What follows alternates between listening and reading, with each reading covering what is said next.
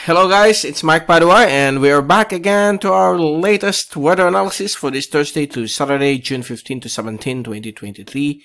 And this is our English version brought to you by Typhoon2000 in partnership with Naga College Foundation, Bank of the Philippine Islands, Aboitiz Power, and Avenue Plaza Hotel. Let's begin with our update. Here's the latest Thu-Sat for today, Thursday, until tomorrow, Friday. We still have a weaker Habagat, or the southwesterly surface wind flow.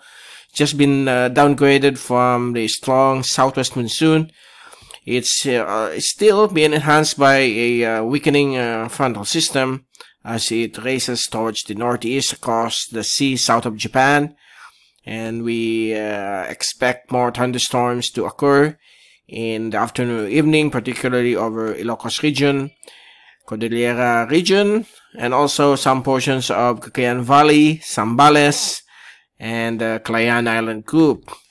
Now here over Metro Manila, Central Luzon, Bicol region, Calabarzon, Mimaropa, Visayas, Mindanao, and Sulu Archipelago, we have lots of thunderstorms generated by this monsoon trough. So these are winds blowing from the northeast and converging with winds also from the southwest. That's why it's known as monsoon trough. Pag-asa mentions this as the intertropical convergence zone. Okay.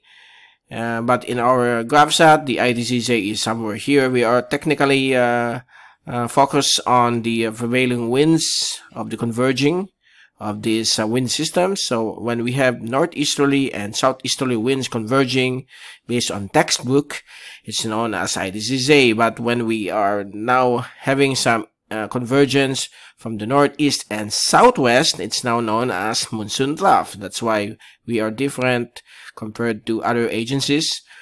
And lots of thunderstorms will prevail across these areas of this line, particularly during the afternoon or evening. No tropical cyclone, no LPA developing as of this time, but in the next couple of days we are observing this part of the Western Pacific over Micronesia or Caroline Islands for possible development of a low pressure area, which only one model suggests. And we're going to show to you in a while about that potential LPA. So here's the fast animation from the University of Wisconsin Tropical Cyclone page using the satellite feed from the Himawari 8 of Japan. And you can clearly see here the southwesterly wind flows continues to generate some thunderstorms across northern Luzon and the surface, the monsoon trough over most parts of the country. And here we have the intertropical convergence zone to the south of Guam out to the Marshall Islands. If we take a look at the zoom-in satellite animation beginning around 2 p.m. up to 7 o'clock this evening, you can clearly see here the developing massive severe thunderstorms all throughout the country. But But so far as the evening progresses, these thunderstorms are starting to dissipate except for the area of Palawan and western Visayas. And this is also a part of the monsoon trough, this cloudiness, not yet an LPA. Okay, so if we take a look now at the wind and pressure forecast from the European model, by tomorrow afternoon, we expect the southwesterly winds to continue to dissipate and it will turn into southerly winds over the West Philippine Sea. Calm to variable winds will now resume across the Philippine Islands with some southeasterly to southerly winds along the eastern coastal waters of Luzon and Visayas. And we expect some thunderstorms to again build up during the afternoon or evening. And Saturday afternoon, again, calm to variable winds will be expected across Mimaropa, Visayas, Sulu Archipelago, and Mindanao, while southeasterly to southerly winds will be expected across the coastal waters of Luzon. And If we move into Sunday afternoon, more calm to variable winds will be expected, and it's now extending across the Bicol region and southern Luzon, and also the central portions of northern and central Luzon as well, while southerly to southwesterly winds will resume to affect the Batanes and Babuyan group of islands and the coastal waters of western and eastern Luzon. So we have here a frontal system. That's a low pressure, likely a subtropical low, not a tropical cyclone or a low pressure area. Okay, so that's the 3-day forecast from the European model. Now, if we focus on the American model, this is now the LPA that I'm going to show to you. Let's begin on Tuesday, June 20, and there you go. The LPA is becoming an active low pressure system. June 21, it could become a tropical depression. June 22, it will start to move towards the northwest, east of Samar, within the Philippine area of responsibility, and could become a tropical storm. Friday, June 23, it could become a severe tropical storm to the east of Bicol region. It's far away, okay, not directly affecting our region. And Saturday, June 24, it could become a typhoon as it moves towards northern Luzon. So that's the forecast of the American model, okay? And if we take a look at the ICON model, that's the German model, it also shows a low pressure system here on Monday, but only up until Monday, okay? Now let's take a look at the European model, because this also gauges the formation of that American model LPA, or tropical cyclone that they are predicting. Now, on the European model, there's nothing. This is June 20, Wednesday, June 21, Thursday, June 22. There's a shallow, possible shallow LPA here to the southwest of Guam. June 23, nothing, just a near equatorial trough. And on Saturday, June 24, it remains as a near equatorial trough. So there's no LPA if compared to the American model, which is a typhoon. So don't be afraid, don't worry, because if there's only one model forecasting it, definitely it won't push through. So we will observe this for the next couple of days. If the European model shows this LPA in the coming forecast runs, so it means this tropical cyclone may come through. So it's still not expected, okay?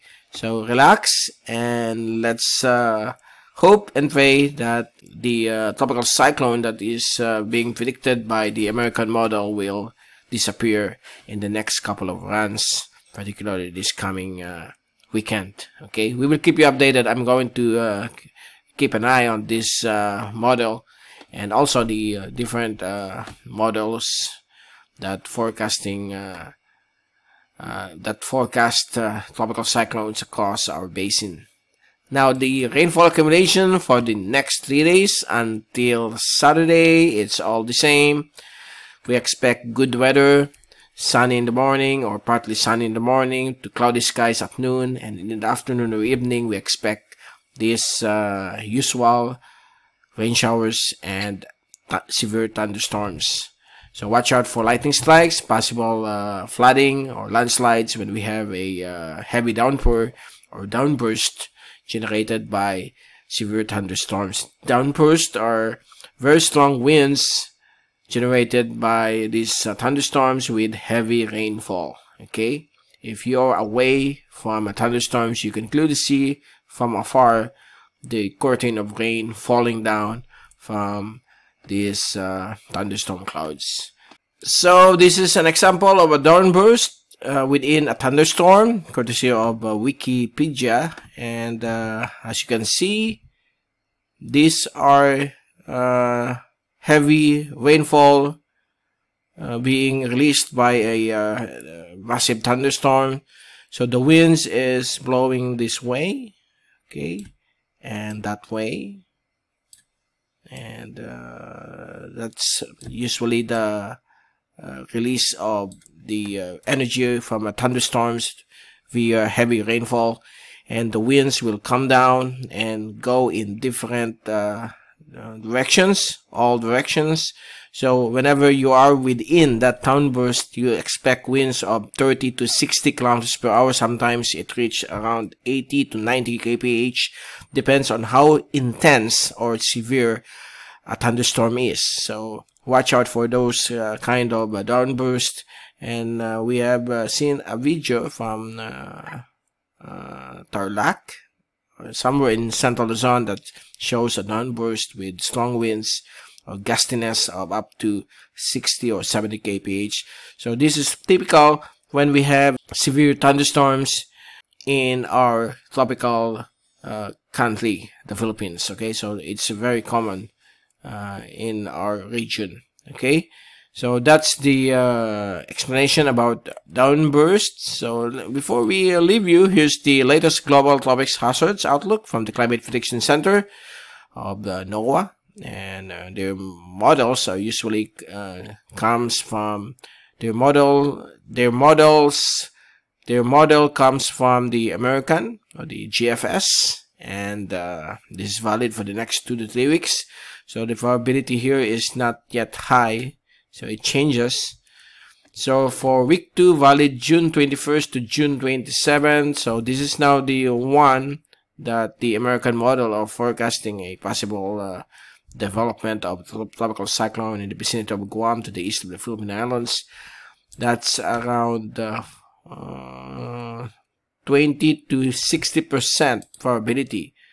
But we are still waiting for the signal of the European model. If it appears, then this tropical cyclone formation will push through. Let's hope and pray it won't affect any parts of the country. Now, week 3, valid June 28 to July 4.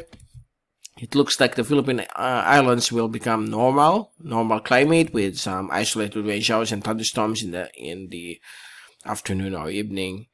So there's no above average rainfall during this third week. So it will still change. We will let you know in the coming weeks.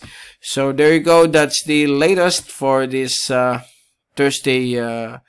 For this 15th of June, Thursday, and we will return this coming weekend to give you more updates on the weather. This is Mike Padua saying good night to all. Have a great day. Stay safe always, and thank you so much for watching our channel.